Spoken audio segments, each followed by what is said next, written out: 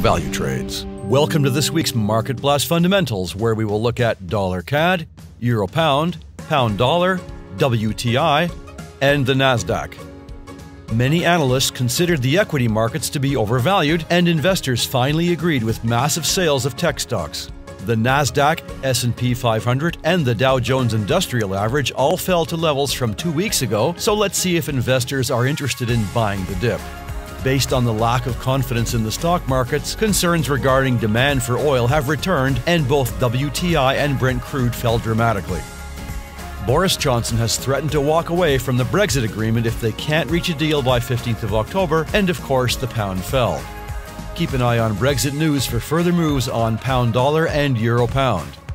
As well, there are many economic events this week that will affect euro pound and all the currency markets.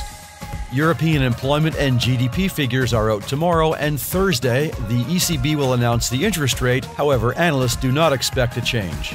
Regardless, expect volatility with this and the following speech by Christine Lagarde.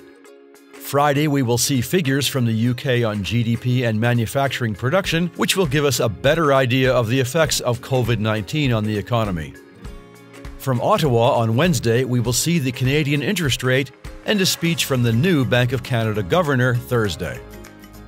Overall, we are seeing Canadian dollar strength, but watch for volatility around the events, and we will look at CAD from a technical standpoint tomorrow. That's all for now. Happy trading with value trades, and we will see you tomorrow. CFDs and FX are leveraged products, and your capital may be at risk.